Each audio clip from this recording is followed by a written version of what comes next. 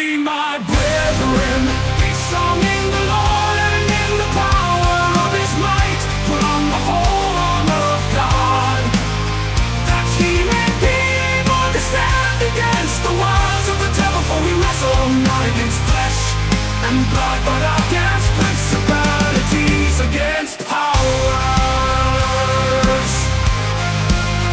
against the rulers of darkness of this world, against spiritual wickedness in high places.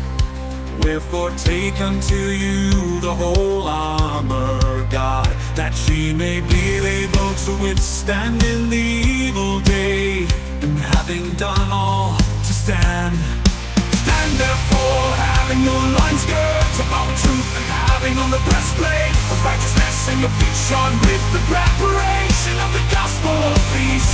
Above all, taking the shield of faith, wherewith ye shall be able to quench all the fiery darts of the wicked, and take the helmet of salvation